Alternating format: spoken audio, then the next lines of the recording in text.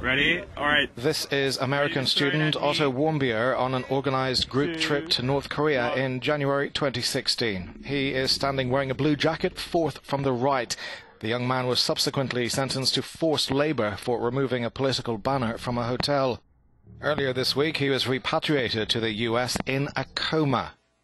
The family neurologist said he suffered a brain injury. We have no certain or verifiable knowledge of the cause or circumstances of his neurological injury.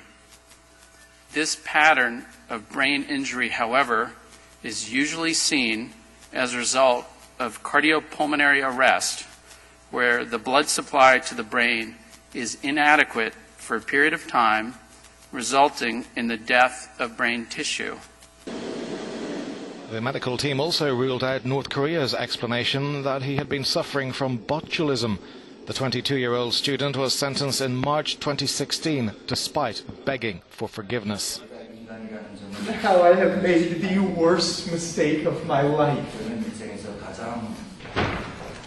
His trial lasted less than an hour. He is thought to have slipped into a coma shortly afterwards.